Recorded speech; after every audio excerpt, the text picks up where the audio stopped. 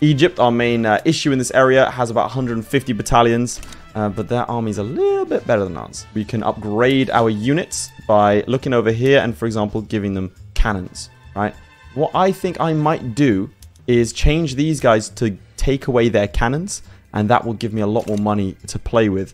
I don't think at this time we have the ability to fund an army. I think if someone attacks us, we're kind of dead. Oh, and Lutfi Pasha has challenged Rashid Mehmed Pasha to a duel to the death. We'll let him fight, and well, Rashid is dead. So one of our generals just killed the other general. That's okay.